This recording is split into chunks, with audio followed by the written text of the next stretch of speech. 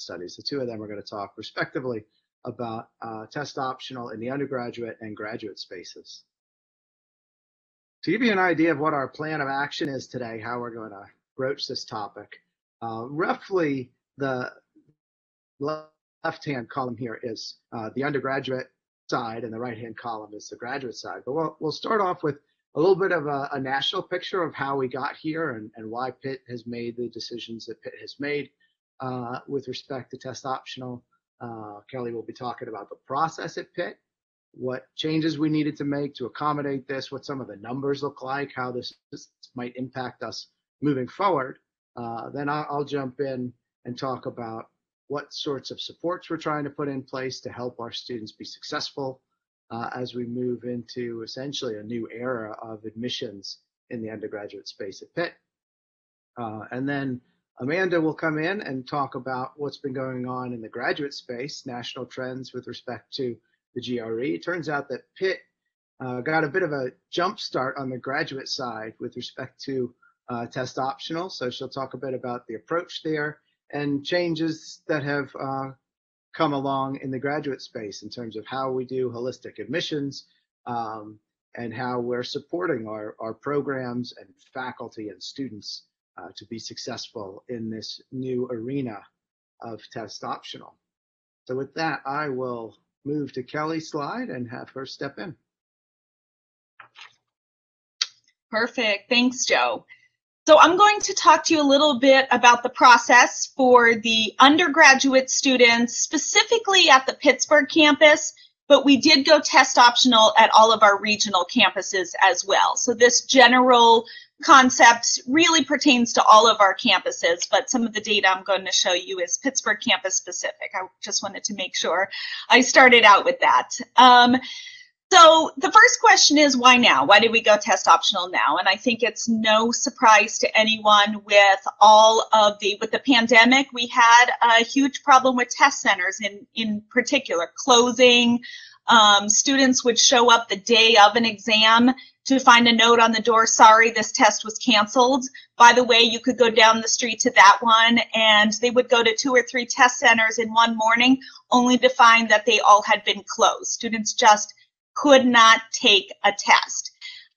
Just to kind of give you a visual of this, I put test centers and pandemic and had way too many articles pop up to even fill the screen. So it had been something we were thinking about for a while. The tests have some biases and some challenges that we'll go into later. And the conversation of how important should these tests be in the admissions process has been a conversation we've been having for a while. It just got fast-tracked due to the pandemic. But we wanted to make sure that no student was denied the opportunity to be considered for admissions, particularly in light of the ongoing challenges to the SAT and ACT centers. So this really gave us the opportunity to kickstart a conversation we've been having for years. Like I said, the tests, in particular, it was an access issue for us. Ethnic, racial, socioeconomic, lower income students were not having even an opportunity to leave their particular area and maybe go and test somewhere where a test might have been available. We were just speaking to a high school counselor in the LA region, and his students were rather wealthy, and he said they were getting on planes and flying to test centers in Vegas or flying to test centers in Arizona because they knew they were open and their families had the means to get them there, thinking it would give them a competitive advantage. So we wanted to make sure everyone knew there was no disadvantage to applying with or without a test. So will you flip to the next slide? So this is just a really quick snapshot of sort of where we are this year with our test optional applications. We are still accepting applications and we are still making admissions decisions. Students have until May 1, once they're admitted, to decide if they want to join our first year class. So there's still lots of work to do. So this was a snapshot as of yesterday or the day before, but generally it gives you a great idea of that, 46% of our students are choosing to apply without a test score. that says a lot. You know, we knew students would take us up on the offer, but we were a little bit surprised when the numbers came in as high as they did. Some of the students did have an opportunity to test maybe in their junior year, and you know, we've seen students take a test junior year and apply with just that test. So, you know, we were a little bit nervous and excited all at the same time when we start seeing the number of students applying without a test. It really forced the admissions office to say, we need to change our process. You know, we were always a holistic review process. We took a look at all things, and the test score was always only one part of the process. We knew the challenges the test had, in particular with the ethnic and racial biases, and we've always taken that into consideration. But it always was at least a data point in order to review applications. And when that came out of the process, we had to say, okay, we need to make sure when we're admitting a student, we're setting them up for academic success. We no longer have that data point. We do have the high school transcript. We do have the strength of curriculum. We do have their GPA. But there are thousands of high schools across the country and the world, and every single one of them has a different grading scale. So an A at one school, is that the same as an A at the other? So we needed something else besides that high school transcript. If you were to apply with a test score, you didn't have to submit any other supplemental information. But if you were choosing to not apply with a test score, then we wanted you to submit something else. We wanted you to submit a personal statement or answer the short answer questions that we provide on our website. Submit letters of recommendation from key teachers, counselors, employers that really know you, because what we were really looking for is those right fit students at Pitt. I know Joe's going to talk later about retention and student success, so it's our job to bring them in with the thoughts that they are absolutely going to be successful here at the University of Pittsburgh. As you'll see, the admit numbers in most of the category are slightly lower than the application numbers. We are still reviewing. We got thousands of applications in a short period of time. So when all is said and done at the end of the cycle, we really expect the percent of students who applied test optional to be reflective in the number of students admitted. As you can see with in particular, our underrepresented minority populations, they are really taking advantage of the opportunity to apply without the test scores. And you can see by the percent of admits, students aren't being held in a negative light because they aren't supplying those test scores. And that is a question we were getting continually from counselors and students. Like I said, we made some changes to the process. We are including a lot more supplemental information, which is really the exciting part for the admissions committee, because we feel we are truly learning a lot more about these applicants. But with all good things comes a couple challenges that have me up at night. Yields. How do we predict? You know, we have to admit a certain number of students to bring in our first year class of about 4,300 students across 5 first-year admitting schools. It's a little bit scary to say that 50% possibly of our students aren't going to have a test score, which is a pretty big data element in our predictive models in the past. So we are absolutely trying to figure that out. Also a challenge when it comes to yield is we don't know how many other school students are now applying to because they don't have that test score. We have heard from some of our colleagues at selective publics and privates that their applications have gone through the roof since they allowed students to be test optional. On Twitter just recently, there was a young lady who posted, I just got admitted to 50 schools, 50, and she put the logo of all of those 50 schools. Now, that student probably in the past would not have applied to and been admitted to 50 schools. Being test optional has opened up a lot of doors, so in turn we have to figure out what that means in our models. Retention, again, we don't know. We just have to hope that we're making the best decisions and worked. And a last thing that I'm going to say before I hand it over to Amanda is one of the things that we use test scores for is to purchase names of students who might potentially be a good fit for the University of Pittsburgh. So we purchase their names as sophomores, juniors, and even seniors, and we add them to our prospect pool, and we start marketing to them. In times when it's safe, we invite them to come and visit campus. You know, without these pools of students, because they're no longer taking tests, we have to go to new sources to purchase these names. So, you know, I worry about, you know, we have a strong pool this year, but that's one of the things that as we're building pools for future classes, we have to keep in mind. So that's kind of a brief summary of what we're doing on the undergrad side. I'm happy to answer any questions when we're done with this presentation. Amanda? Or Joe, I believe you're next. Yeah, actually, Kelly, I'm the one to jump in. But as Kelly just mentioned, we certainly are going to leave plenty of time for questions at the end. But I want to talk for a minute about the fact that we might have a slightly different matriculation pool come the fall, right? Pitt has for a number of years now focused very strongly on access and affordability. And so our population of undergraduates on the Pittsburgh campus has been evolving, right? And along with that evolution, there's certainly been an evolution of the supports that are available for those students. One thing I do know for a fact is that Kelly and her team do a fantastic job. The Pitt students that do matriculate are always incredibly talented, regardless of their background. And so we're certainly not, we're not looking to be introducing, you know, remedial supports for students. We really want to meet students where they are and figure out how we can make each of these brilliant young people that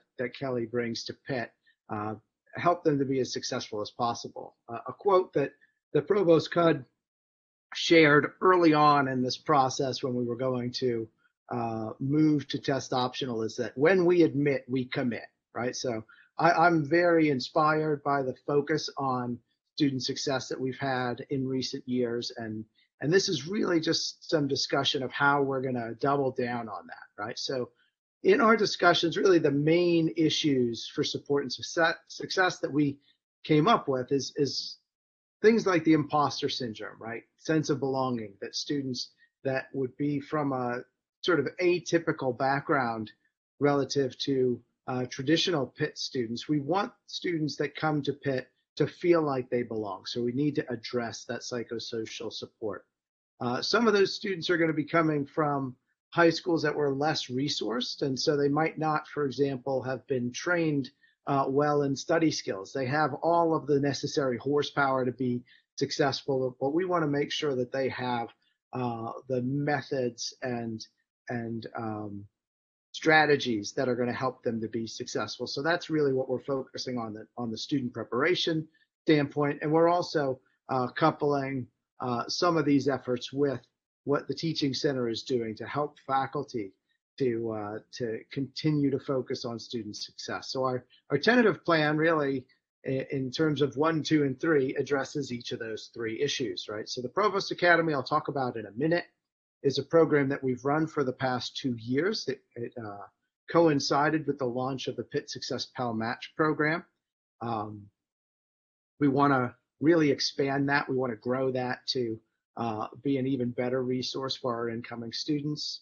The Dietrich School has rebranded and reorganized their student support network within the school under the label of Study Lab, and we really want to lean in and learn as much as we can about Study Lab and figure out how do we expand that to support students across all of our schools. And as I mentioned, the Center for Teaching and Learning is really going to be a great partner in this, in getting faculty to figure out what methodologies in instruction, much like what we heard from Dr. Morton earlier today, are going to be the best fit in building an inclusive and engaging instructional environment for our students. So the Provost Academy, for those of you that don't know about it, it was an onboarding academic experience that we've run for the past 2 years. It runs just under 2 weeks. We may transition that to be a full 2 weeks sometime in the future, but it is by no means a remedial onboarding experience. It's really what I consider an honors level experience. It was actually motivated by a keynote from a couple of years ago at this very conference, a teaching and assessment conference, when a colleague from Georgetown, Randy Bales, I believe his name is, but So anyway, Randy came in from Georgetown and talked about a program that they built where they were teaching microbiology to their summer students as they were onboarding these first year students. And that really struck a note with us. And so what we built over these past couple summers really took classes that are upper division elective and sometimes honors college courses and structured them to really give an introduction to these students. So we're inspiring them to know what their capabilities are, and we're reinforcing that sense that they really do belong and that Pitt believes in them and brought them to Pitt for a very specific purpose. This was originally marketed to low-income and first-gen students. Not surprisingly, frankly, the retention of those cohorts has been higher than the retention of our general first-year body, which I will remind you is actually really an outstanding number to begin with. So we typically retain about 93% of our first-year students, and participants in the Provost Academy are retained at an even higher level, despite the fact that these at-risk students in other institutions are retained at lower rates. So we really want to take that success and we want to broaden it. We want to expand it to include, at minimum, some of these students that are admitted under a test optional modality so that we can build that sense of belonging and give them the tools to really hit the ground running when the semester starts. What we're going to do ideally is expand from what was typically about 6 academic experiences. I want to expand that to about 12 and cohort those academic experiences. So in other words, instead of having those academic experiences be unrelated to each other, we'll actually have maybe 2 health science focused academic experiences and maybe 2 engineering experiences, 2 business experiences, et cetera, and have then 3 levels within that experience. Well, where you'll obviously be within your own small group in your honors level specific academic topic, but then we'll expand and have some cohort related programming that will try and cross the boundaries across that broader field, and obviously then couple that with the overarching programming that's been a hallmark of the Provost Academy so far.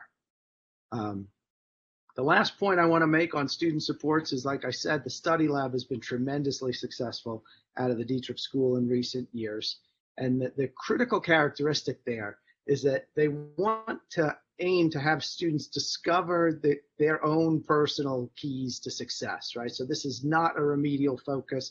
This is not, tutoring for students that didn't know the subject matter and needed to fill in foundations. It's a way for students to really look inward and find out what resources they personally need. So the academic coaching has really been a phenomenal tool that they use there. Study skills and resources, workshops, things like that. And then we also empower their peers to wind up being their tutors more often than not. And in that way, we can have students gain ownership and build on that sense of belonging, because now they can see themselves. They have this role model, this mentor that's another student that's in many cases exactly like them. So these are just some of the efforts that we're working toward to make sure that student success is still a hallmark at Pitt, and that these students that we're admitting are going to be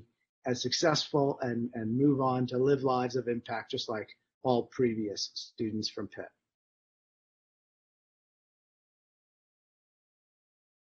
Great, it looks like I'm up. So for those of you who don't know me, I'm Amanda Godley. I'm the Vice Provost for Graduate Studies. And what I want to share today is both some national trends in the test optional space at the graduate level, particularly with GREs, and also a very recent snapshot of how graduate and professional programs at Pitt are using or not using the GRE.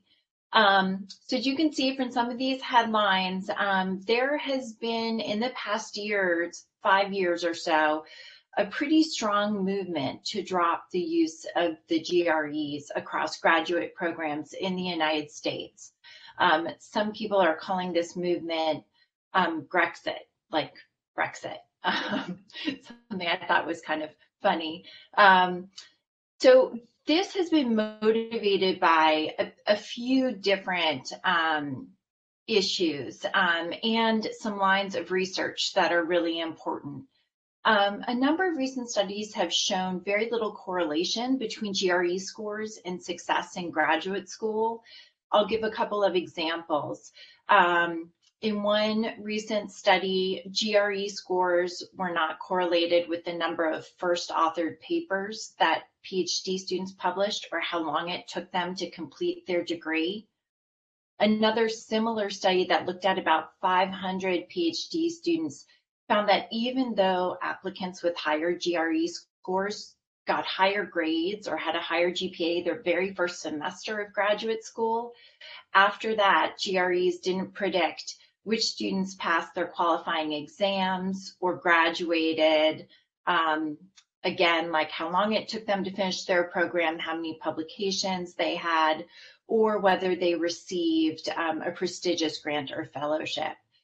So that's been one line of reasoning that has shaped how graduate and professional programs across the country are thinking about the GREs and whether or not to include them in admissions. Another concern is that the test puts underrepresented groups at a disadvantage. So ETS's own data show that women and members of underrepresented racial and ethnic groups score lower on the GRE than white and Asian men do. And I can go into the methodology around that because ETS has kind of pushed back about how those results should be interpreted. But we see from other areas too, similar to what Kellie mentioned with the SAT, concerns about bias that are based in socioeconomics and racial and ethnic background. Finally, like many standardized tests, the GRE is expensive. It costs about over $200 to take, and the cost of the test, studying for it, and sending scores to multiple schools can restrict access to grad school for students who are lower income. And I think nationwide, there's also a bit of a concern that maybe there has been too much of a reliance on the GRE as an indicator of the strength of a prospective student. And there may be other data sources, particularly for graduate programs, like academic letters of recommendation and personal research statements that might be better sources of information. So with that as a backdrop, I want to share with you what this scene looks like right now at the University of Pittsburgh.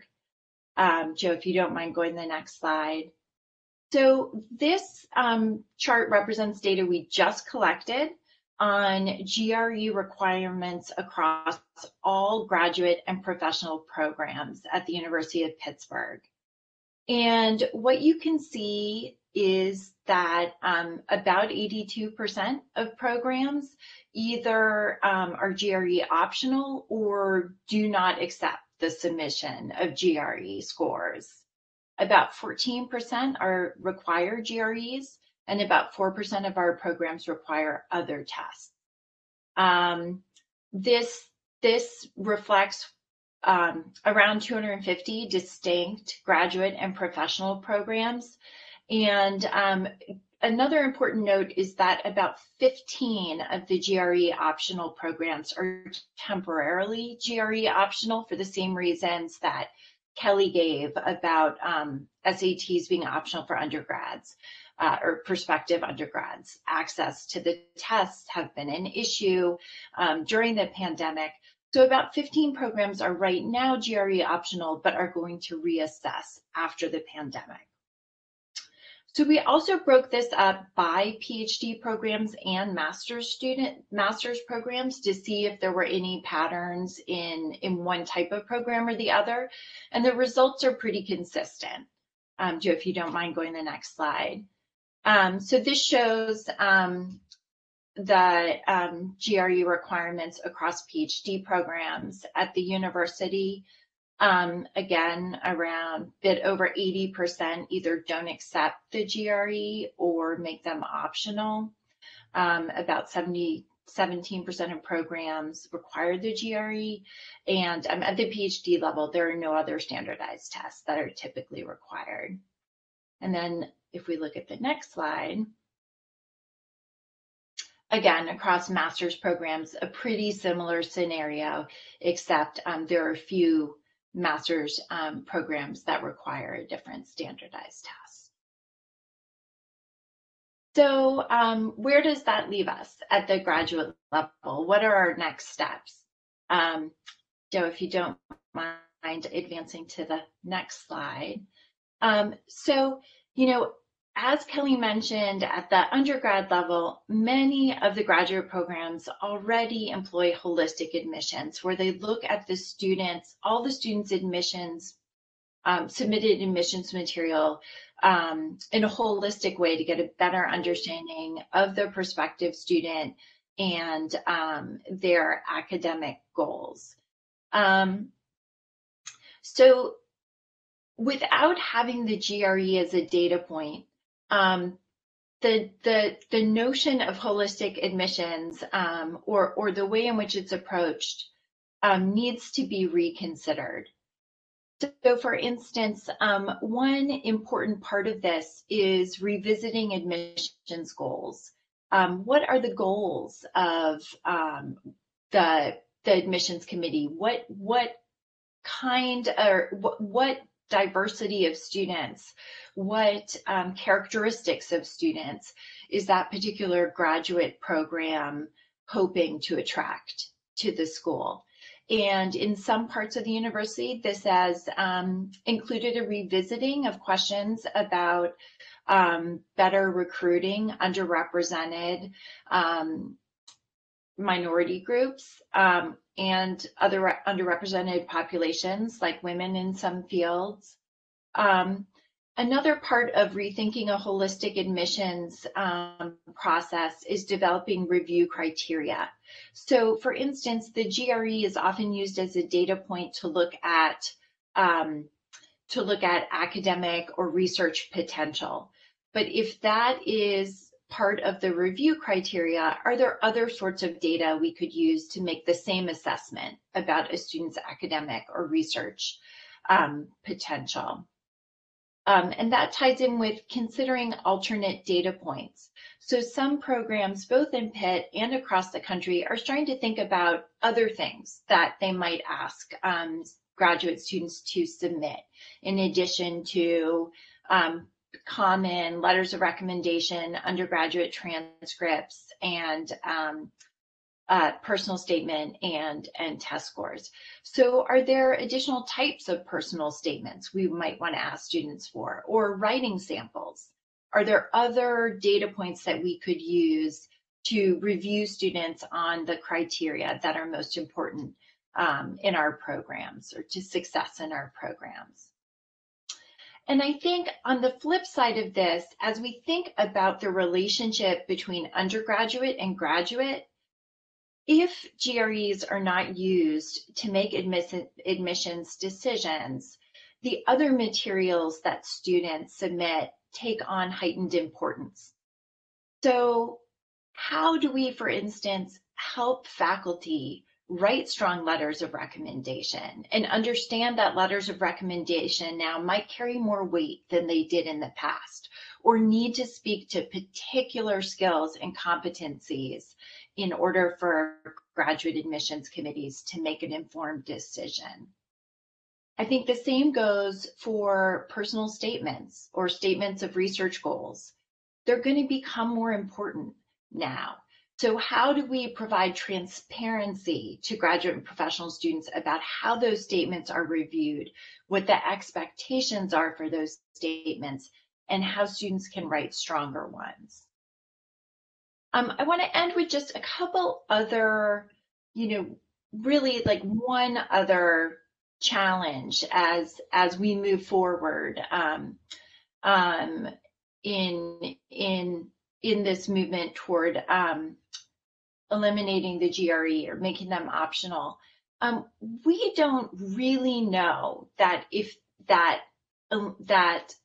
making GREs optional or not accepting them is going to make graduate school more accessible to a broader range of students. We don't know that yet. And there is the danger that in the absence of the GRE, students from less known or less prestigious institutions, or students whose undergraduate academic record is more mixed, could be disadvantaged by the removal of this data point. So that's not to say that that will happen, but I think research on that is still fairly new, and we need to, both at Pitt and nationwide, be sure that making GRE optional is having the intended effects on admissions processes and decisions. So I will stop there, and it looks like we have about 15 or 20 minutes left for questions and discussion. So there are two ways to submit questions or raise issues. You can do that through chat, or you can do it through question and answer. And Kelly, Joe, or I, all of us can answer, any of us can answer a question. While we're waiting for some of the questions to come through, I did want to let everybody know, you might have seen the recent announcement that for the undergrad colleges and schools and regional campuses at Pitt, we did make the decision to go test optional for at least 2 more years, so through the fall 2023 cycle. I think that it was a great decision by the university leadership to allow us to try this test optional experiment almost for 2 more years. I think we're learning a lot. And I do agree with Amanda. We're not sure if it's going to open more doors for students. We hope that it will. But because we don't know, we have to remain hopeful and just allow for that greater access with students. So we are really excited.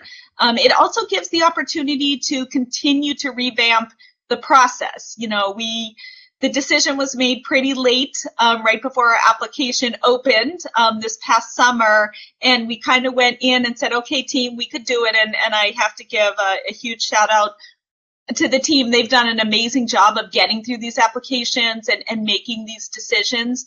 But I think it allows a huge opportunity to revamp it even more and provide better service to the students and families and counselors. So Amanda, it looks like we have our first question, and it's graduate focused. The question is, are you aware of some of our other schools moving to test optional, for example, like for the MCAT in the med school? That's a great question. So we are keeping our eye on that. In terms of national trends, it seems as if the other standardized test that is becoming optional at more and more institutions is the GMAT, the test that folks take for business school. I have not heard of any movement nationwide or at Pitt about the MCAT, but again, we're keeping our eye on that.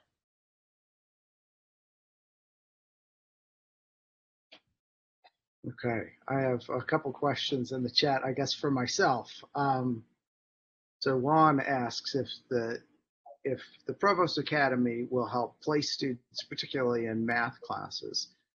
As many of you know, those that are affiliated with the math programs at Pitt, we've often used the ALEKS test, ALEKS, to help placement of students and or use their math scores on the SATs. So Right now, I believe the plan is still to lean on the ALEX exam. It won't necessarily be um, coupled to the Provost Academy because we simply don't know how many of the students that we're going to need to place into the proper math courses are actually going to engage in the Provost Academy. But um, so I think we should see those two things as separate. Right? Really, I focus the Provost Academy largely on building a sense of belonging, breaking down that imposter syndrome, and the placement, et cetera, we can do by more traditional means like the ALEX exam.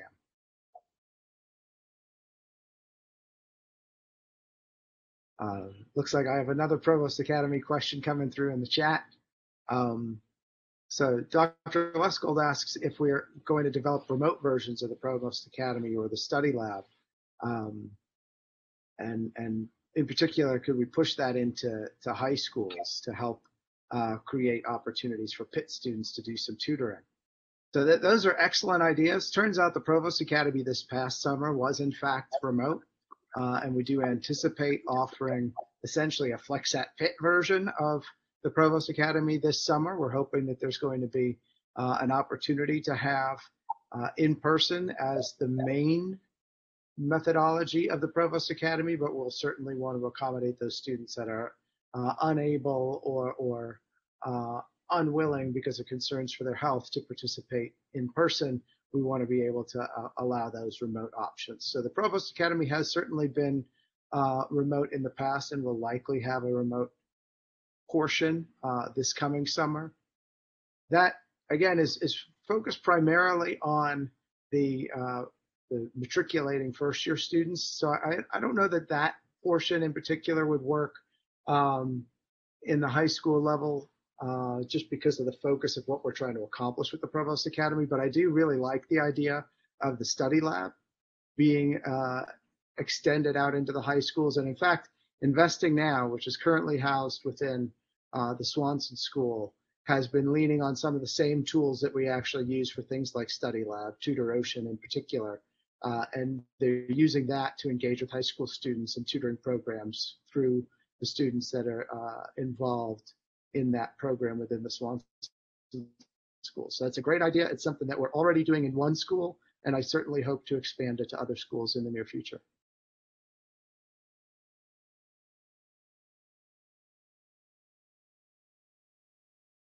Joe, there's another Provost Academy question in the question and answer thread. And this is about exposing students to a broader range of career options related to their cohort track. Yeah, great question. So I'll give a little bit of a plug first for recruiting for the Provost Academy. And I don't mean recruiting students. Bree over in Student Affairs has been phenomenal at recruiting those students and mentoring those students. What I'm putting out a call for right now is recruiting faculty to be engaged, right? We've had a really excellent group of faculty in the past 2 years, but again, it's only been about 6 to 10 faculty across 6 programs. We definitely want to expand that, so we're looking to have even more faculty, but career aspects are definitely something that I want to put into that mid-tier, right? So we've had the full Provost Academy programming, right, where we talk a little how to be successful at Pitt in a very general sense, and then we had the very specific side where the individual academic experience is focusing on their topical area. And one of the reasons that I want to move to a cohort this year and have several related academic experiences is exactly to get at what your question is aimed toward, which is to have that intermediate, those related topics, be able to explore a wide variety of career options that are related to that broad topical area. So that's something I'm definitely interested in doing, but I need a ton of help. So anybody that wants to reach out to me, VP McCarthy at pitt.edu is a great way to reach me, and we can talk about how you can help out.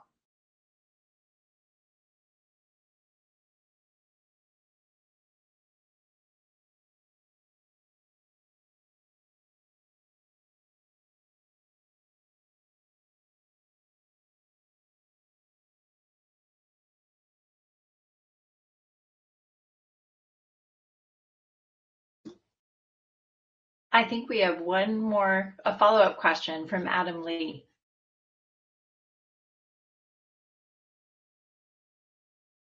Okay, so Adam is asking about the recruitment material. So Adam wants to roll up his sleeves and help me populate the academic side of the Provost Academy. I appreciate that, Adam. Right now, the best place to find some materials, but I'll definitely build out some more, is orientation.pitt.edu/provost-academy. That shows you at least some of the topics that have been offered in the prior 2 years. I do have a lot of materials. I would be happy to share it. Probably the best way for me to do this is to share it across all of the undergraduate serving associate deans. But then I can also put it on the Provost website. If you go to the Provost website, there's an undergraduate space there that I can relay some recruiting materials. But yeah, anybody that wants to help, even if they're working as a conduit, right, Adam? I mean, we certainly could use some computer science help if you want to step up yourself too. But as a conduit to getting me more access to faculty, that would be fantastic.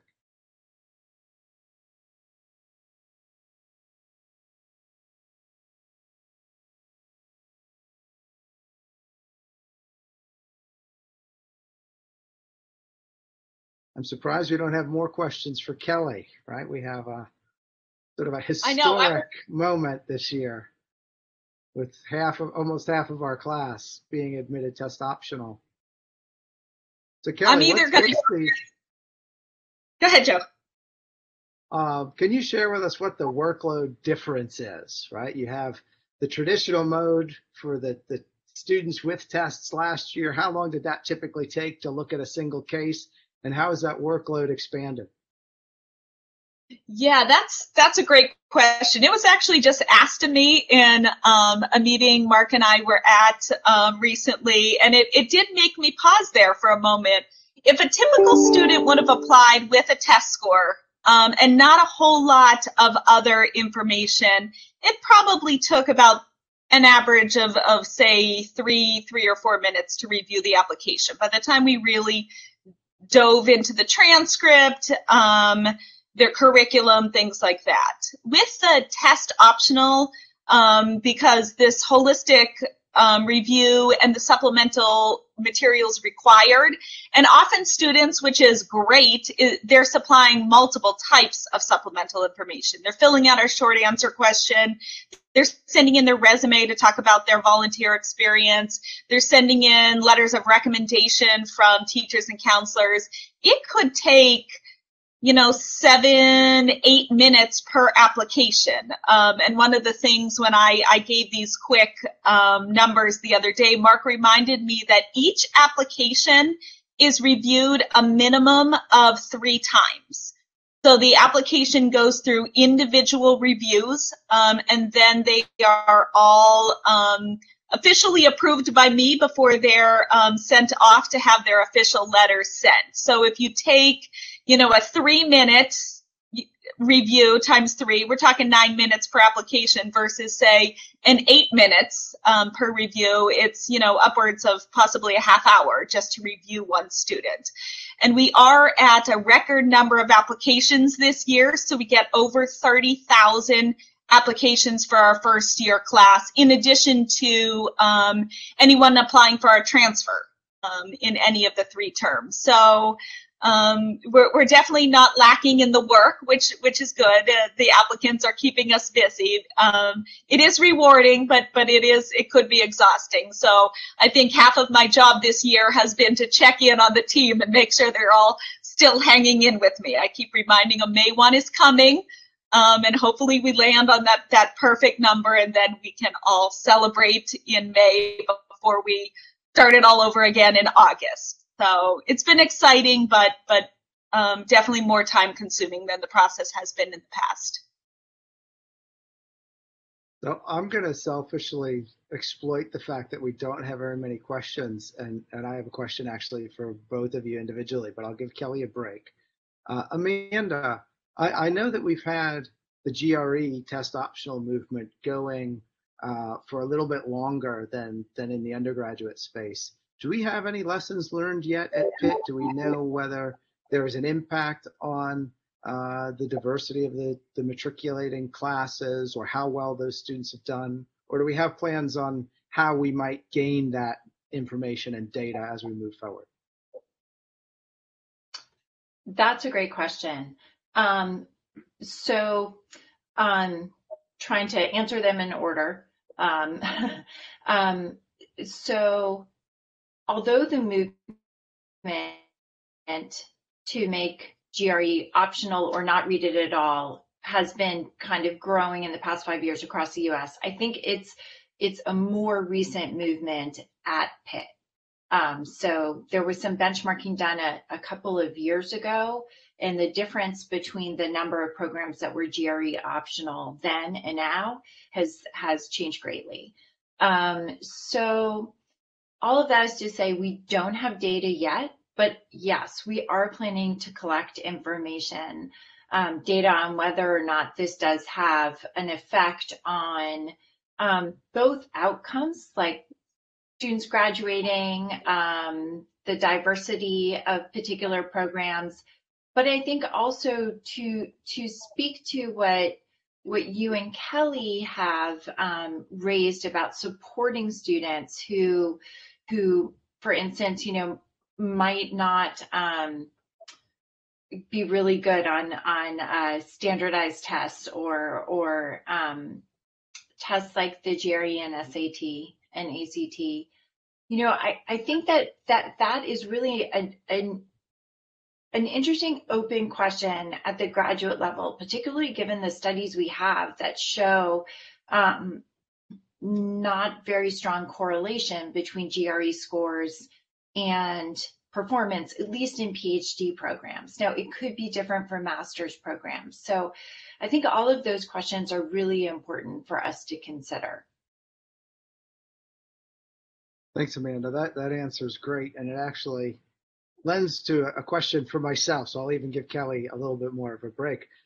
Something that I've actually been taking the opportunity to share with the community whenever I get a chance is to talk a little bit about why I said that partnership part with the teaching center is going to be so important.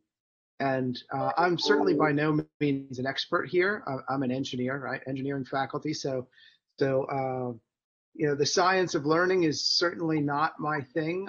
But when you think logically about the method by which we screened applications to Pitt in the past, which were largely standardized test based, the fact that we now have roughly 50% of our class that are going to come in explicitly telling us that they're not good at standardized tests.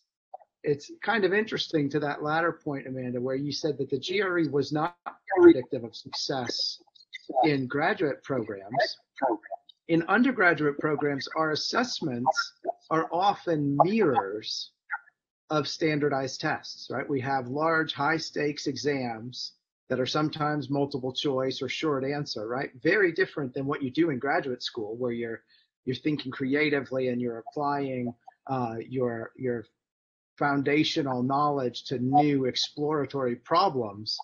So it makes perfect sense to me that the GRE was not predictive of this really creative activity that happens in graduate school.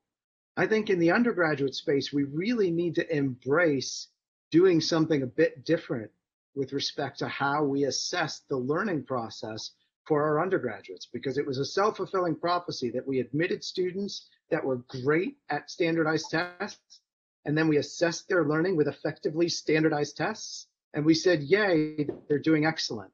If we stay in that, I'm a little bit afraid that we're not going to see the level of success that we frankly achieve, right? We may actually achieve success and measure it completely wrong.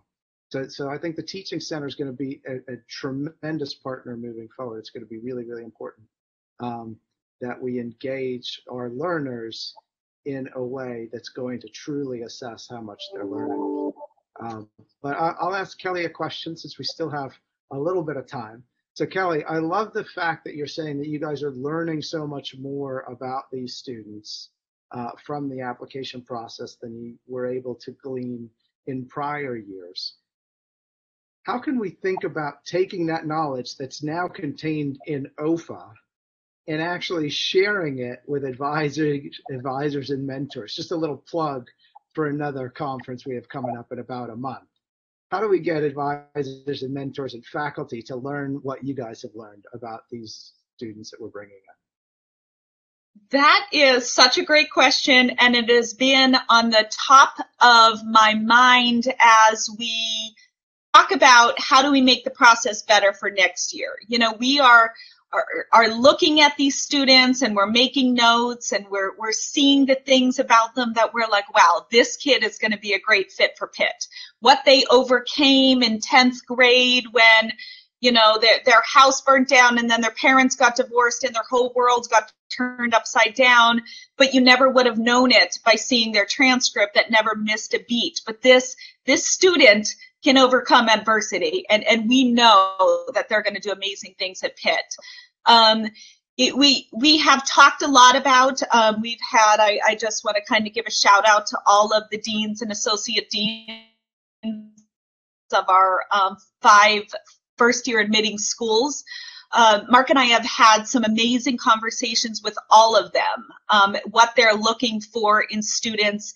They have offered insights of what their currently enrolled students do. We have had offers from some of the faculty in the Dietrich School of Arts and Sciences to help us figure out the personal statement, if there's things that they can help us pick up in the writing. So I think as soon as we get through this process, I'm really going to be reaching out to several of these people who offered help. I know I got in touch with Amanda and asked her to put me in touch with some people from the School of Education who are doing a lot of research with holistic admissions, because it can't just live in OFA. If we saw something in an applicant that we said, you're going to make a great fit for Pitt, we have to be able to at least give that information to the advisors as they're working with the students. So all of these documents, these very rich documents, live in these student files that we do pass on to the advisors, but maybe they're not seeing the same things we are. I do want to give one more shout out. We did an experiment this year with the Swanson School of Engineering.